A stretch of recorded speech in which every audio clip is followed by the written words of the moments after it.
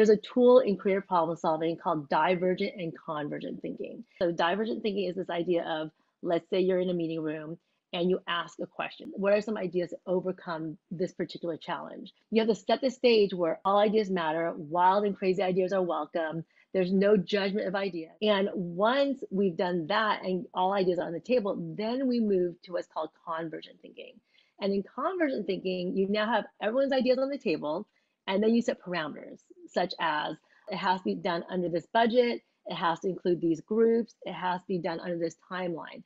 And then you look at the ideas on the table and see which ones individually or in combination will help you meet those needs and overcome your challenge or vet that opportunity. When you're able to do problem solving this way, what happens is by the time one solution is chosen, everyone already feels like they've had influence on that because their ideas at least made it to the table. The tool we use to really get ideas out and narrow down ideas, but what it really is doing is creating that psychological safety, making people feel that they can share ideas without judgment and without criticism.